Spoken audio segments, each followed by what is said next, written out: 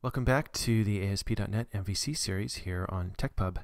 In this episode, I'm going to dive deep into web security with ASP.NET MVC 2.0. And it's easy when talking about security to have it veer off into a lecture, putting the audience to sleep, or, as is more common, diving into deep technical details that accomplish the same thing, a snoring audience. Security is very important, so I want to lead off with a punchline today, and then we'll get into some good ghost stories, which is that the MVC framework does a lot of things to protect you, but it doesn't do everything required for a secure site. You need to implement a number of things in order to stay secure. So I'll dive into these with lots of code today, showing you various issues that can crop up if you're forgetful, which most of us, especially me, tend to be when we are busy. The topics I'll be covering today are most likely ones you've heard before, but my goal is to put them in context with the MVC framework. These topics are cross-site scripting attacks, otherwise known as XSS, social engineering and the right to users' privacy, form spoofing, and cross-site request forgery. I'll also lead off with the practices you can use to avoid these attacks, which I'll show the code for in just a moment. But the first thing that you need to keep in mind is, of course, never trust data from anywhere, especially your own database. As we're about to see, it's all too easy to compromise access to your database should you, as the administrator, ever lose your password, which does happen. It's very easy to forget to encode output to your views, leaving open the door for XSS attacks. Your best bet is to not use the Web Forms view engine, which does not encode by default, and instead use one that does, such as Spark or Enhamel. Never trust any data that comes into your application. This includes cookies, query string values, things from the header, anything that you can read in from the outside. Everything is suspect. Now, it's pretty easy to steal the forms on a website by copying the HTML and running some type of scam or attack on a site that you create, or to combine that with XSS to perpetrate a cross-site request forgery attack, which I'll talk about in a minute. You can mitigate these issues by using an anti-forgery token, which is a feature of ASP.NET MVC. Never trust any data coming into your site, even data that is validated with an anti-forgery token. Clever manipulation of the form can overload model binders and allow attackers to alter things you don't want altered. You want to respect your users' privacy and store only the information that you need. Saving address information because you might need it is not a good practice, especially if you lose it later on. You'll have a bit of explaining to do. Part of respecting a user's privacy is also to push them to use strong passwords that cannot be guessed. Finally, did I mention to never trust any source of data?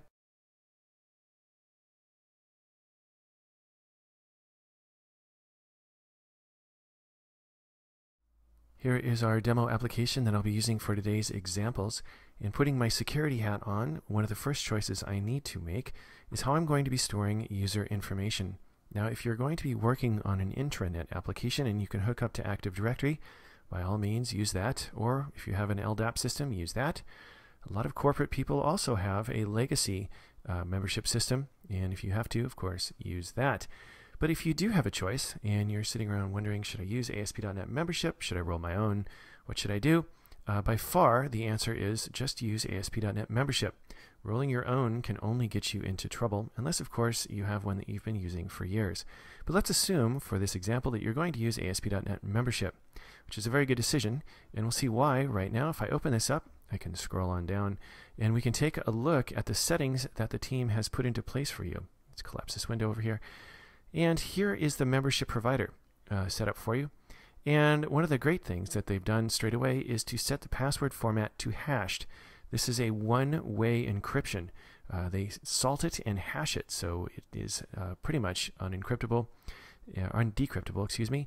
And what you want to make sure is that you leave this unhashed unless you have a darn good reason otherwise. Now, a lot of people like to have the functionality that you can do a password retrieval. And if you do that, just know that usually attackers can spoof that and go through some question and answers and also hijack emails and steal that password. So let's get this all set up. First thing I want to do is to change the application name. And so what I think I'll put in here is TechPub Demo. Next thing I want to do is to change the required password length to 8. It's been shown that if you bump this just by 2 characters, you will strengthen that password a lot. This is a very nice feature right here. It will lock a user out, and we'll leave it at 5. This prevents someone from attacking a login process using a jammer or cracker that can jam passwords and try and guess over and over and over. That was another way that Twitter was recently hacked. Okay, the minimum required non-alphanumeric characters is set by default to 0. Let's change that to 2. The reason you want that is that if you sprinkle numbers inside of what would otherwise be a guessable phrase, this makes it that much harder. If you want something a little bit stronger and you can't make this combination of settings work for you, I might suggest you go online and you look for a regular expression to use, or you develop your own. This is just a matching expression so that when users enter a password, it has to match this regular expression, and then they can go in. You can do things in here like demand certain level or certain amount of uppercase, and you can also make sure that numeric sequences are not sequential, such as password 123, which would fit this exact requirement we have right here. All right, well, the last thing you want to do is to come up to your forms authentication here, and you want to set the path of the cookie. And we're going to set this to forms auth. There we go. Okay, we have now set up the authentication system. It's nice and secure. I would really push you to leave the password retrieval feature off. If you turn it on, it will make you turn the password format to encrypted or clear. Encrypted is not always very safe, because if someone manages to grab the data, they can decrypt the password, and that is not a good thing.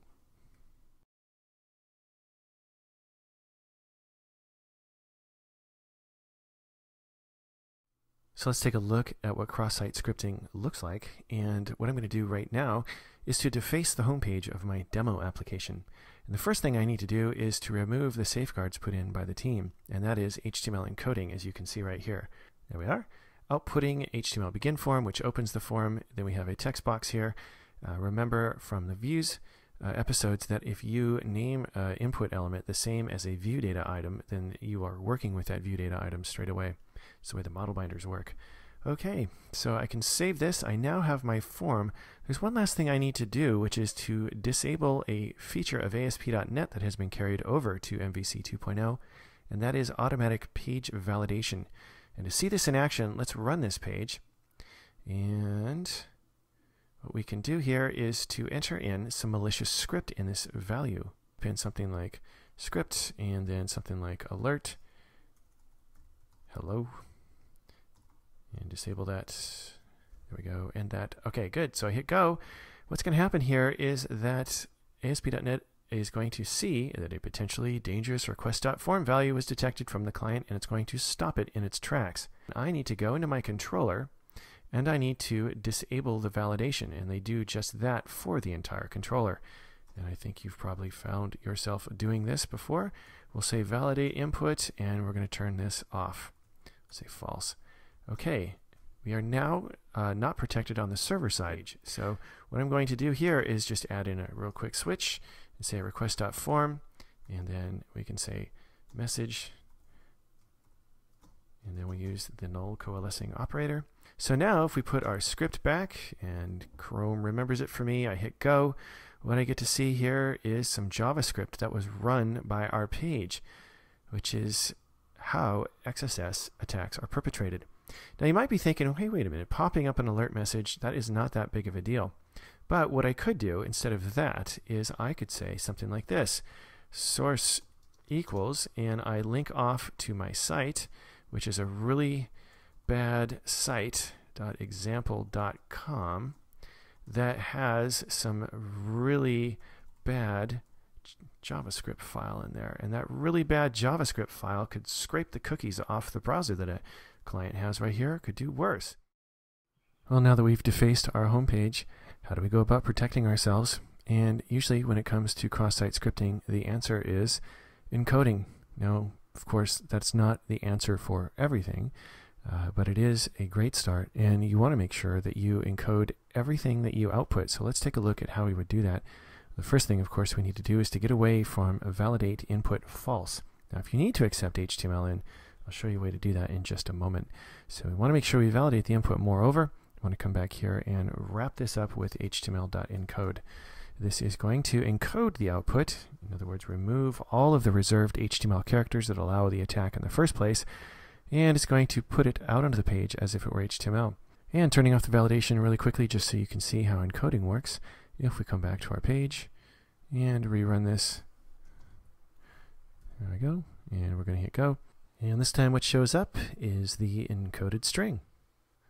HTML.encode works great, however you have to remember to put it in, which for some developers, including myself, well, sometimes we forget, and it is not good to forget.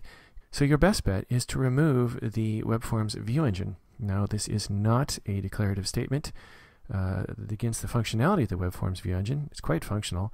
However, it's not safe by default in terms of HTML encoding. There's no way to override the current settings. You have to actually go in here and invoke a method to encode by default. Now, if you use a view engine like Spark or Enamel, which are very, very capable, you can have those turn on encoding by default. Back in 2008, Jeff Atwood, who is the owner and operator of Stack Overflow, found out the hard way how XSS can bite you. And it turned out that someone had manipulated the avatar in their profile, and every time that user's avatar showed up on one of the pages on Stack Overflow, well, it turned out that it was stealing users' cookies. And it did this by a clever XSS attack that the user was able to inject into their image URL. It basically cut the image URL off, injected some script.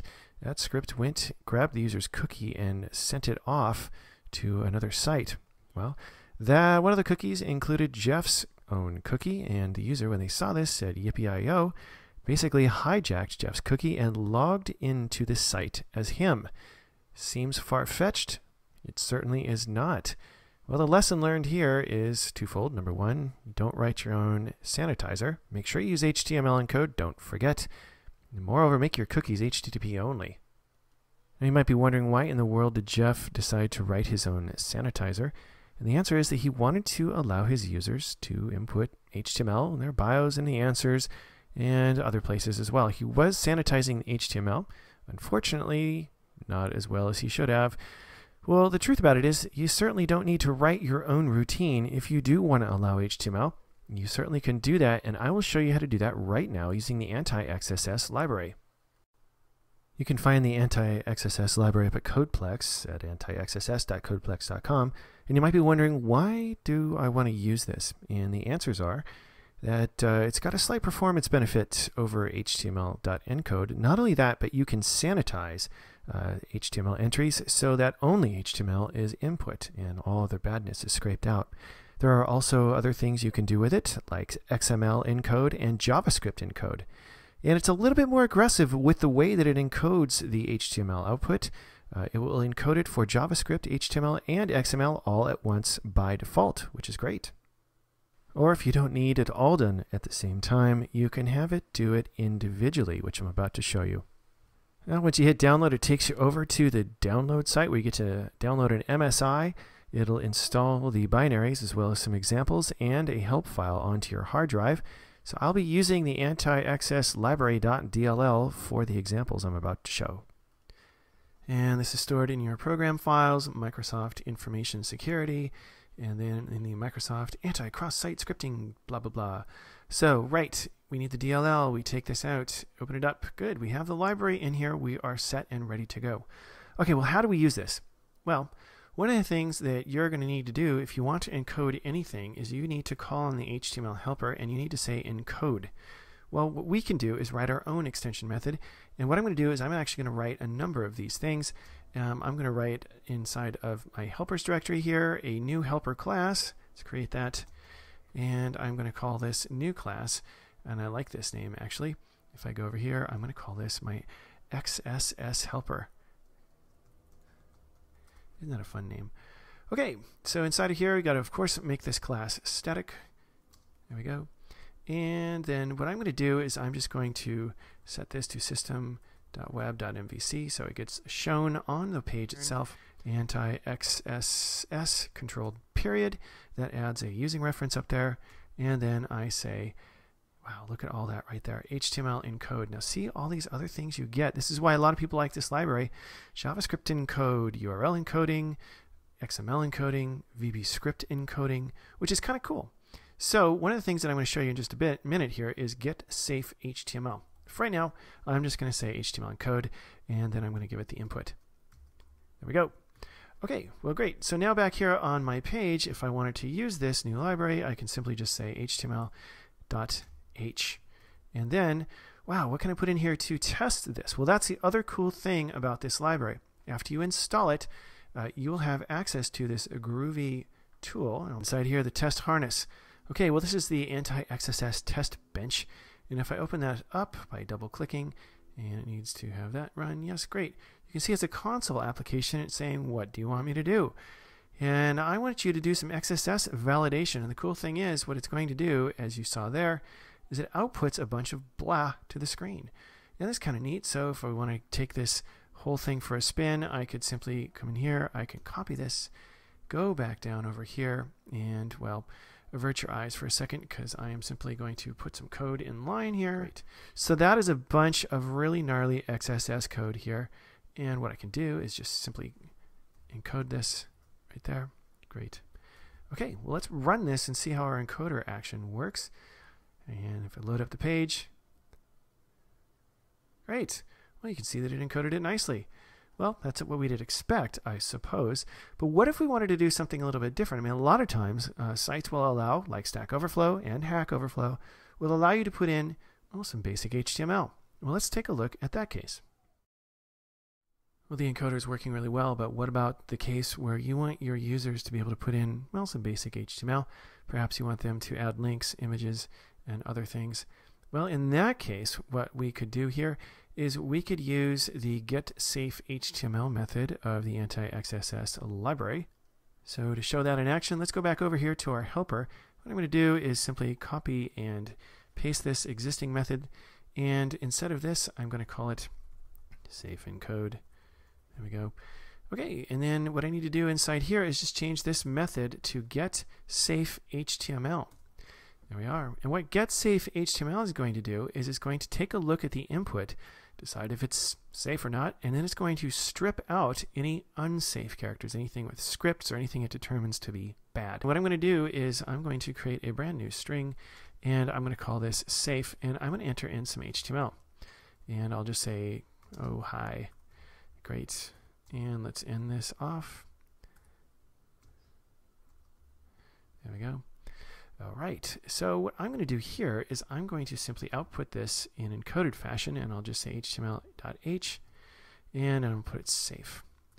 Okay, so let's run this and see how this looks.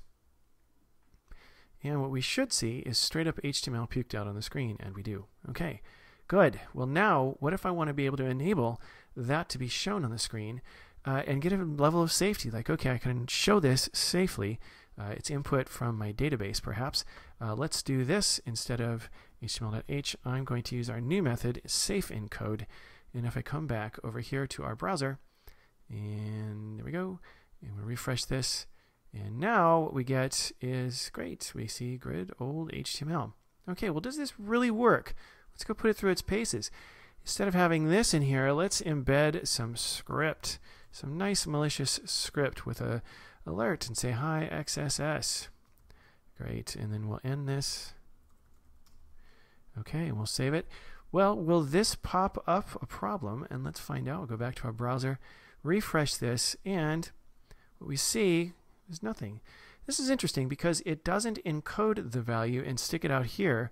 What it does, if we come in here and view the page source and come down here, what it does is actually remove it entirely. So I still have the same message. Cross-site scripting is a massive problem that is enabled by developers either not knowing or forgetting to encode their output and attributes and other things. So anything that you can do to prod yourself into remembering, or better yet, just do encoding by default, is a good thing. In fact, I would nudge you over to the episode number 6 on view engines, where we plug in the Spark view engine into MVC. And as I've been mentioning, you can turn encoding on by default using Spark. which probably is one of the safest routes you can go to keep your application safe. Users are absolutely blown away when they find out how easy it is to trick a user into giving up information about themselves in order to discover a password. It's also incredibly easy to do some investigation on key users of your system, including administrators, in order to guess a password. Not only that, but getting a site to divulge information about a user in order to get into that site is increasingly easy. Put all these things together with services from other websites, and you have some devastating social engineering and trickery that will allow people into your site, posing sometimes as an administrator, and when they're in as an administrator, the sky is the limit in terms of the damage that they can do. Back in 2008, Reddit lost a whole bunch of its data while backing up some of its servers, and evidently the backup tape was left at the data center. It's a simple oversight, and usually one you can recover from. You just have to run the backups one more time. And in evaluating what had happened, Reddit simply said, "Whoops, we're sorry," and remarkably suggested that there was no personally identifiable information present in those backup tapes except for logins, usernames, and emails. And the story gets worse, as unfortunately the Reddit developers decided it would be okay to store passwords in the clear, not encrypting anything at all. When confronted about this, the Reddit developer who made the decision said it was for functionality for the users. We did it for the users. Unfortunately, he did not consider what loss of that data would mean. And on the face of it, it doesn't seem very apparent. Big deal, Reddit's just a comment site, so they lose a username and password. It doesn't get changed, so someone comes in and comments as a different person. What else could happen? What could happen if I, as a hacker, got my hands on this data? Well, here's my brand new Reddit hard drive full of lots of usernames and passwords, including email accounts. So if I put my black hat on, let's see what kind of damage I can do. First order of business would be to import all of the data that I found into some type of database and maybe loop over those accounts and see which emails in there belonged to Gmail. And then I might try and go log into Gmail using the exact password that is stored in clear text in those databases. Now, odds say that if users are true to form and don't use unique passwords in various sites, well, I bet I'll have at least 1 to 100 matches. Well, the other thing I can do, besides logging into people's Gmail accounts, is I can look for names in there that I recognize, names that might have powerful positions somewhere else, names that I could use for a bit of a cross attack. In fact, I know of a Reddit user that might make a very interesting target. Back in 2009, Jeff Atwood found himself on the wrong end of a very curious mind that had stumbled onto some interesting information. Now, Jeff got lucky. This nice person decided not to wreak havoc on Stack Overflow, but what happened was that this person was working on a project, found a database full of information that was easily decryptable, managed to find Jeff's login, and then reversed the encryption and got his password. Now, let's just pretend that user was me and that I had Jeff's account information in the Reddit database, and I was able to use the exact same password stored in clear text and go and log in as him in Stack Overflow. Now, of course, that is not the case. However, information mining like this is pretty simple. You could probably find the sequel for that Reddit backup somewhere online, some hacker's forum.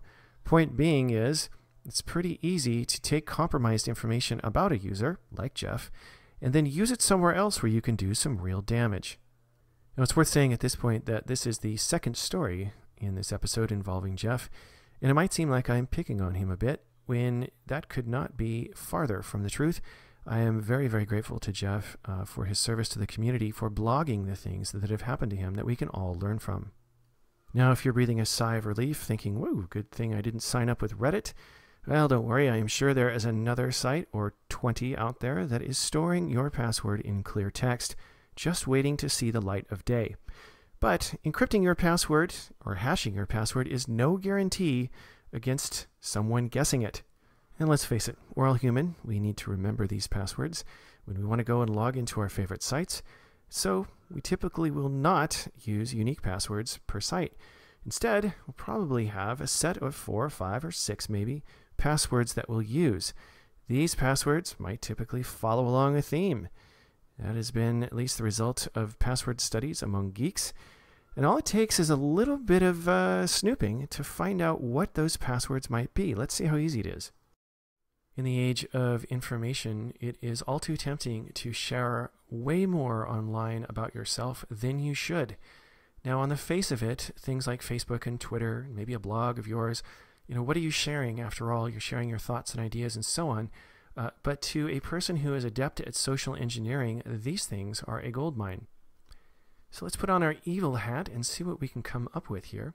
The first thing I'm going to do is refer back to a post I read on onemansblog.com where he talks about how I'd hack your weak passwords. Now, this guy basically put this information together based on things that he's read on security notices and so on, but it's pretty much the primer for anybody out there who wants to pull off some social engineering.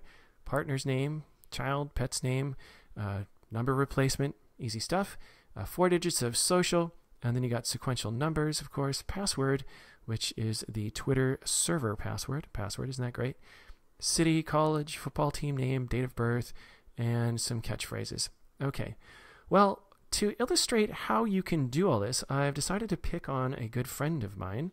And the reason I'm going to do this is a couple of reasons. He's the administrator of a very big site. It's a fictional site, of course, but if I can guess his password, I can get into his site. Now, it's not really him I'm after. What I really want to do is get into his site so I can go and cause a little mischief. And the site that he runs is, as I mentioned, a very big one. It does some data-driven stuff with some CMS.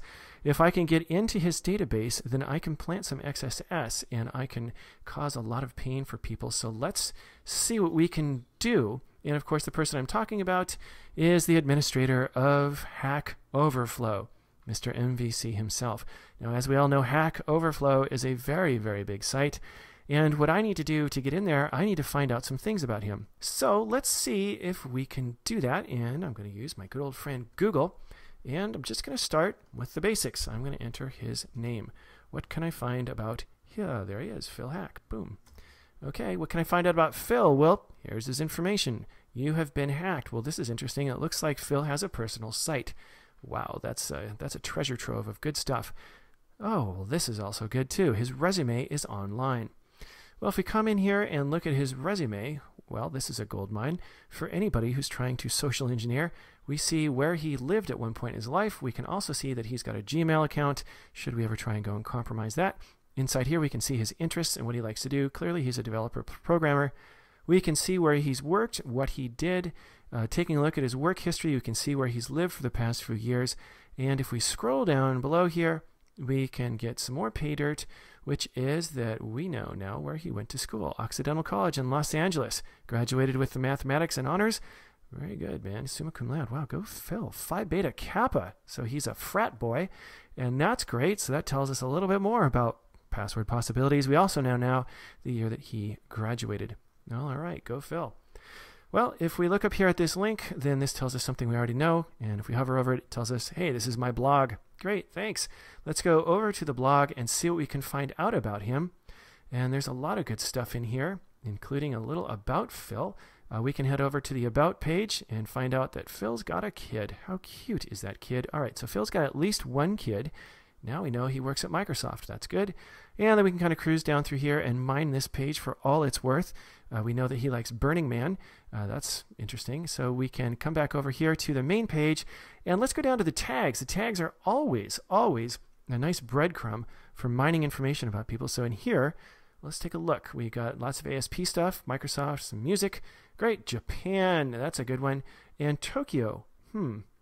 Well, they're all technical. The only thing that really gives us any hint of anything personal is this tag right here, Japan. So let's go over here to Japan, scan this page a little bit, see what we can find. Mother-in-law. Bam. Where did that go? There it is. I had a mother-in-law's time when I was in Japan, so mother-in-law's from Japan. Well, if the mother-in-law's from Japan, likely the wife is from Japan. So maybe if we keep on looking here, we can find a little bit more about the wife. And if let's see, cruise on down here, what can I find? Cruise on down, where is wife? There it is, wife. And cruise down, staying with Akumi's mother. All right, well, there's not many people who don't know Phil's wife's name is Akumi. Now we know Akumi, great, so I can write that down. I'm actually getting a pretty good profile put together of Mr. Phil. All right, well, what else can we find out? If we go back to our list over here, what do we know here? We know the partner, child. We don't know the names of these kids yet. We should find them out, and let's do that right now. So we'll go back over here to his blog. Let's just enter in, let's see, well, let's see, what do people blog about when it comes to their kids? They usually don't just blog about their kids, they might. Since I don't know the kids' names, and I put in kid, it could be blogged about any kid. But what people do blog about a lot is a birth of their child. So let's put that in, see if we can find something about birth. And oh, look at that. Whoa, okay, well, we just hit pay dirt in a big way. So here we can see that Phil's got 2 kids. Cody and Mia. Well, that's pay dirt. Yokoyama. That's interesting. Both the middle names are Yokoyama. That's a Japanese name. You can bet that that would be the wife's last name or maiden name. So Akumi Yokoyama. That's what we know about Akumi.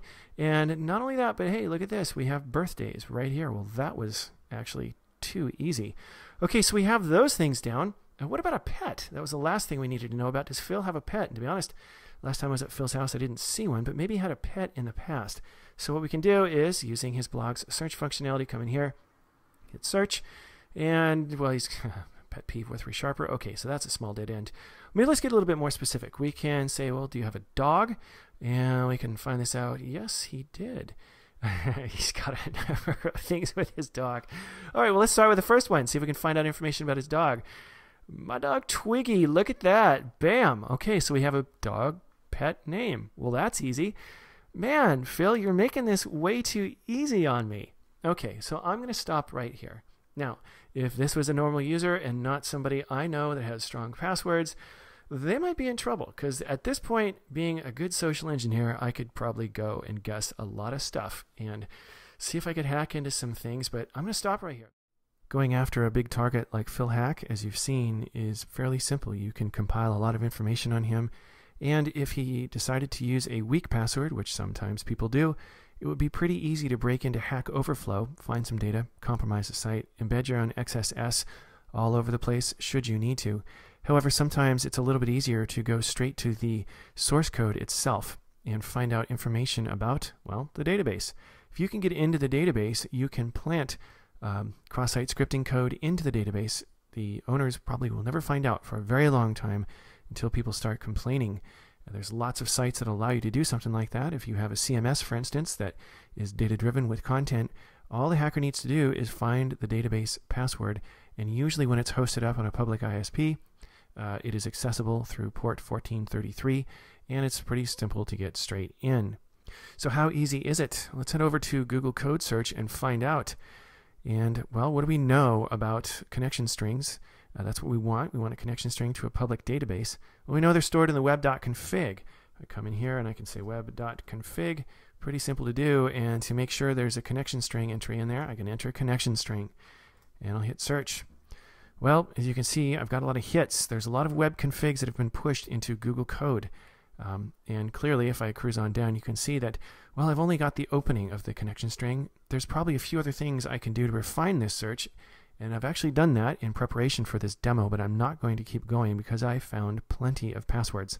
So if you have code up on Google's code and you are using a public ISP like Discount ASP, Maximum ASP, whatever, you're going to want to go change your database password right now because people can find it readily. If they find it and you've got data-driven content, they can embed whatever they want in by connecting to your database. This is one of those tricks that is used by a lot of hackers. Okay, well, what about other sites? I mean, not a lot of people use Google Code for very sensitive sites. If I can go over here to GitHub, you can see I can do a search on everything. I can even do a search on code. I can run the exact same thing. Now, it's worth noting here that I did just this, and I turned up a number of passwords. So, to keep things as private as possible, I am, of course, not going to divulge those things.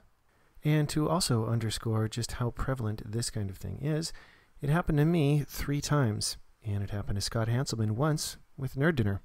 We were lucky enough that people tipped us off, but you might not be.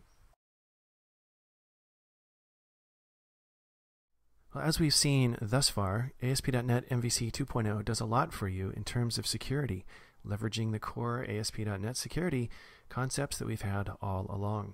But it doesn't do everything, and there's a lot of places where you're going to have to pick up and make sure you're being extra secure. And to show you what I mean, let's take the case of some user input, especially when posting through a form. So what I'm going to do is I am going to create a little bit of a profile page here, and we're going to only work with two things, which is allowing the user to change their friendly and change their email, because we want to be able to have a friendly name to say hello to them by. So what I'm going to do is add a form here on the home page, and I'll do that right now. All right, there we go. And it is a very typical form, nothing fancy. And on here, I am using the HTML helpers because they will help me as far as avoiding cross-site scripting attacks. And in addition to creating this form, I have also created a user class here that I will be using. And inside of here, I have your very typical user stuff and something that probably is not a good idea, of course, which is to have a password. But by way of demonstration, I just want to show you that this is here. In addition, I also have a factory method for going and grabbing an existing user called find by username. All right, well, using this, I can now go into my home controller, and let's pull the user out, and I'll augment this index action, and we'll pull the user out of the database and send it down to our view. And we'll just pretend that we're pulling out the current user. And so I will just say new user, and then in here, I'm just going to say email equals test. All right, so we're sending that there, and we're going to then send it down to the view. Okay. Final thing I need to do, of course, is go into my index.aspx, and I need to set it as a typed view page. So I'm going to copy this namespace right here. We'll go down to index and then scroll over, and we'll make this a typed view page just by adding some generic brackets here. I'm going to paste in that and then put in .user because that is our model. Great. Okay, well, we're good to go. And now everything should just work. And if I hit run, we can see this. It's going to open up our browser, and it's going to bring down Steve, test@test.com. That's great. Now, if you're wondering how all of this worked, these are the model binders in action that we covered in a previous episode. Okay, well, everything seems pretty good. However, of course, when I hit update, nothing happens. So let's close this off, and we'll go back into our home controller. Now what I'm going to do is to create an action to handle the post. .find by username. And we're going to send in the ID, because again, that's going to be a string coming in that's going to represent the user's username. Okay, so we've got our user. The next thing we're going to do is we're going to bind this to the bits passed in. So we're going to say user, we're going to bind update model, and then we're going to use the form, and then we're going to set that to a value provider. Again, I went over this previously. Okay, let's ask the question if the model state is valid. Model state is valid. Then we're going to work in the database. And we'll just say do stuff. Okay, well, what I'm going to do right here is I'm just going to say var stop equals 1 because I'm going to use this to set a breakpoint. And let's make sure that everything is going to be working. And we got to return, right? Return, and then we're going to just do a redirect to action index. Okay. Okay, well, we're almost done. The last thing I need to do is to make sure that this ID is getting submitted by our form. So what I'm going to do in here is I am going to change this to have an HTML.hidden. And in here, I'm just going to set this to ID. And then let's just set this to, some user. Good. Okay. Actually, we'll set this to Steve. Why not? All right, good. So now that we have the ID coming in, it'll bind properly. It's exactly as we need. So let's run this and see how it works. We hit update. Great, and it stops, and let's come in here and make sure everything is good. Great, username is Steve, that's what we want to see. Friendly is Steve, email is test@test.com. All good. Well, let's run this a little bit more, make sure that this is binding the way it should be, and I hit update.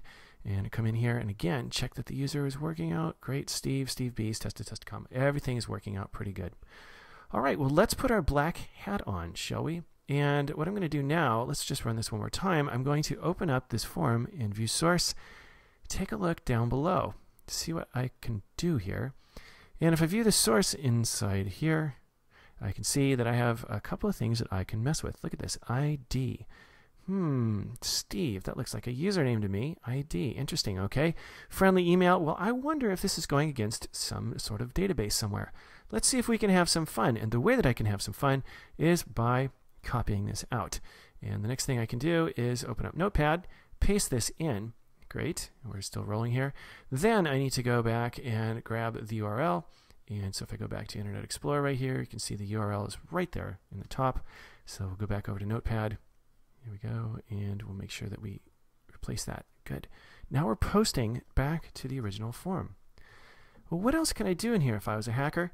Well, I could guess at some of the fields that might be in that user table. One of the things I could probably guess is the field password.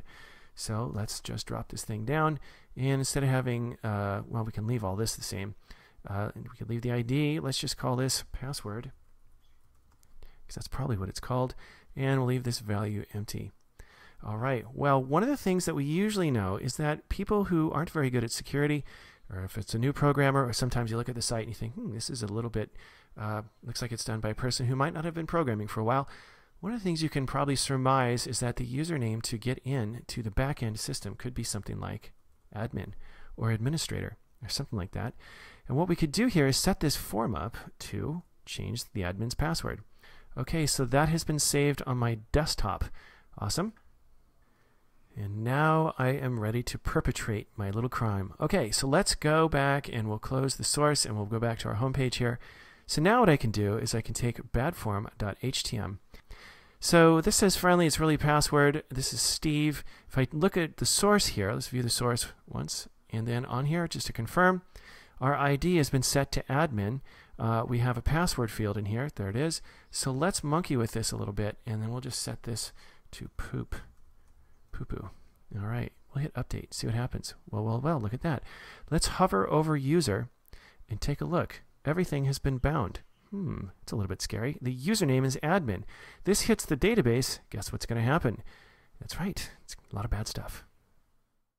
So what are some of the ways that we can protect ourselves against an attack like this?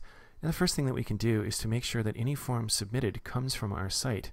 So we can start by using, again, a validate anti-forgery token attribute, meaning that I am going to be issuing a token on my form. It better be the same when it comes back. This sort of guarantees that a post coming in is going to be posted from our site. So I'll just say anti-forgery token. This is going to output some hidden information. That's good. Okay, well, to validate that this works, let's set our breakpoint again. I'm going to run the site, and let's do this. I'm going to drop this bad form in one more time, and I am going to put poo-poo back in there. And if I hit update, now I get an error. Well, that's good, but as an attacker, I'm looking at this going, aha, well, these MVC guys think they're smart, don't they? Well, let's do this. Let's go back to the page, and what we're going to do instead is we're going to, let's refresh it, and what we're going to do is we're going to view the source, and we're going to take a look and see if we can find the anti-forgery token, and there it is. So, since this session is valid for me right now, I can just grab this anti-forgery token, and I can go back to my page here, and I can just input this right below, because this token is currently valid. Great. Okay, so I want to do the same thing. I'm going to come in and hijack the thing, and I'm going to close the source here, and I'm going to come back to this browser. Now, it's worth noting that I have to be using the same browser for this to work, because the anti-forgery token issues a cookie that it analyzes on the way back to make sure that you are the exact same person. Since I'm going to be using the same browser, it will see that the form has come from my browser. All the anti-forgery token is doing is guaranteeing that the person who requested the form is indeed posting the form. It doesn't validate that your form comes from the site. It's something that you need to keep in mind. And to illustrate this, I can say poo-poo, poo-poo-ah, and I hit update. And look at that, snuck right through, everything validated. Drop this thing open, we've got a hole again. Admin, poo-poo. Probably not a good thing, but this is the kind of thing that a malicious social engineering hacker would try and do. Try and hack into the admin's account. See what they can do to compromise it. Now, it might appear that it's kind of useless that we've just added in this validate anti-forgery token, but it indeed is not. Because what we have done by doing this is to invalidate any CSRF attacks, and I'll talk more about those in a second. So what can we do here in this case? How can we lock this thing down? Well, as with most security holes, it came with a developer choice that probably wasn't optimal. In this case, we certainly do not need to be accepting the user's ID in straight through the method signature. So what we can do is delete this. And since the user is going to be updating their own information, we should also challenge them and make sure that they are authorized to do so. Finally, Forms authentication will take the person's username if we tell them to, and will issue it as a cookie. So what we want to do here is we want to just say user identity.name, make sure that we know who we're dealing with, and that should work straight away. Now we've locked this down so that at least the user themselves are the ones that we're going to be pulling out of the database. So that's good. But that doesn't invalidate a scenario where maybe on your model you might have something like this. And we've seen this all too many times, is admin. Yes, indeedy. And then a person can come in and just, well, hack away at this until they change some of their own rights. That happens a lot. It's called right hijacking. Okay, well, if we want to get around that, there's a couple of things we can do too. And you should get in the habit of this, and it's called whitelisting the post. So when values come in, one of the overloads that we can use here, if I take a look here and right click here, one of the overloads that we can use here, actually it's down this way, there we go, drop this over, is include properties. Include a whitelist here as to what it is we're going to be binding against. So, okay, there we go. Now we've just told when you update, you're only going to update these guys right here. All right, so what I'm going to do, I'm going to quickly remove this so I don't have to get logged in, but what I'll do, okay, the last thing I need to do, of course, is to update my anti-forgery token. Okay, I've updated my anti-forgery token. Now what I can do is I can go back, drop in this form, and go poo, poo. Okay. And good, we've made it again through the anti-forgery token challenge, but now what I can do is I can pop this thing open, and it doesn't see that the user's logged in, so user.identity.name is empty. But the main thing I want to point out here is that password is also empty. So if we were to put authorize back on, then of course we would have been redirected off to the login page. This username would be the current user's name, and nothing but email and friendly would be updated. Now that we've seen cross-site scripting in action, we've also done some form spoofing and seen how we can use social engineering to worm our way into various situations. Let's put it all together into a fairly sophisticated attack called cross-site request forgery. This isn't the easiest thing to demonstrate. There's a lot of moving parts with it, but once you see this in action, you begin to appreciate the level of sophistication that these black hats are using. Remember, they are always smarter than you, and this will show just why. Let's take a look at the Bank of Phil. Now what you're about to see is a demo project that Phil Hack showed at Mix 10. If you'd like to see the whole thing in action, go ahead and watch the Ha Ha show with he and Scott Hanselman as they show off various ways to protect your MVC2 websites. So if you've ever used online banking, you know that it tends to be, well, insecure sometimes. If you've logged into some of the older organizations, they have weird rules like your password can't be greater than 6 characters and can't contain numbers, or can't contain anything alphanumeric, or can't contain uppercase. So in some ways they're lagging behind. And the attack that I'm about to show you is actually widespread. There are a number of banks that have succumbed to attacks just like this. So let's take a look at the bank's website and pretend that we have been given a tour of their source code, and it happens to be an ASP.NET MVC.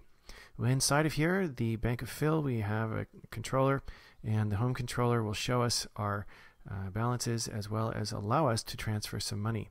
So in here we have a single account. We've also locked it down with HTTP post, which is great. On the controller itself, we have authorized to make sure that only the user who's logged in can perform these functions. Now you'd think that generally speaking, everything is A-OK.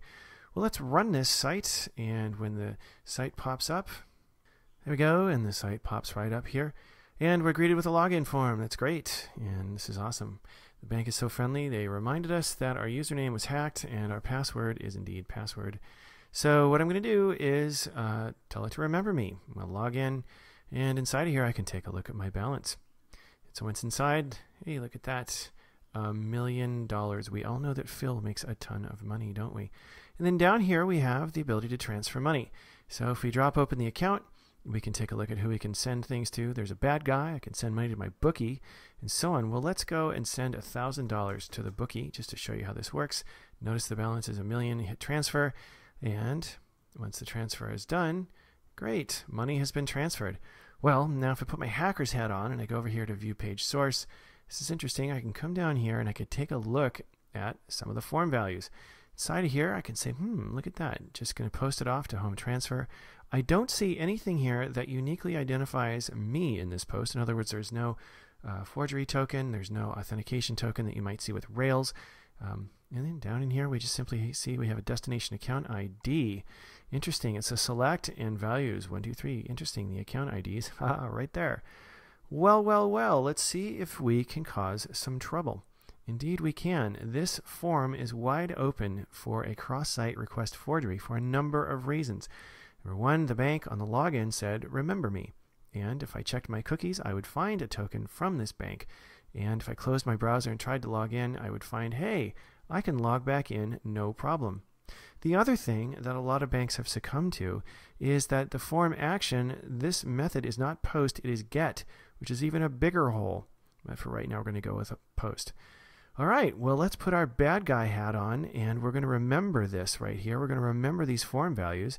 I'm going to copy and paste them into a notepad and see what we can do if we can compromise another site, a very popular site. Let's just say that site is Hack Overflow. Well, this is the site I'm proud to show you that I'm working on.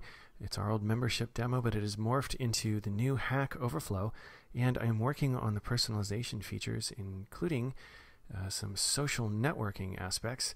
And I'm kind of trucking along here, and as you can see, I've got my form. We used to be working on friendlies and emails, but that's increased to allowing for an avatar as well as a bio. And in there, we want to allow for some HTML so people can personalize their stuff. I haven't really got around to fully securing it yet, and as happens, we might just park this, forget about it, and leave it a little bit insecure. You think that's rare? It happens all the time. So right now we have a glaring XSS hole, which is right here. We're allowing for the avatar to be output straight in an image tag, as you can see. Not only that, but we're outputting straight into the HTML, the bio. Okay. So our user, as you can imagine here, we have a few new properties, avatar and bio. And if we go back to our controller, in our home controller here, and come on down, we've kind of stripped out. We're not checking on authorize like we should be, although we could. Wouldn't really mitigate any of the problems we're seeing. We do have our filters in here, which is great, but we're not validating the form token. We should be, but in this case, we're not. All right, well, let's run this thing and see what happens. If I open this up, it'll take me to the profile page, and right there it's saying hello, and it's trying to show me a broken image. I don't have an avatar. Darn. Well, since I'm kind of evil and a bit of a hacker, I'm looking at this page thinking, bio, avatar, why is this image broken? And if I view the page source and I come in here and take a look, I can see, wow, hey, I think they're kind of got a little bit XSS vulnerability. So what I could do is test this. I'm going to just lock off that image right there because, you know, the URL it's looking for is, well, it's just a source equals. And if I close off that tag, I can now append in some more text if I want to, and I can confirm that this works just by putting in some HTML. I don't feel like being too sneaky just yet. So let's hit update and see what we find. Yes, indeed. Look at that. Well, that's not very nice of me, is it?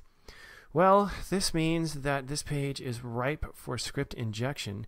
To confirm this, maybe I can come down here and enter some script into this page, see what happens. And if you have a big old bio box like this, it almost becomes an XSS IDE.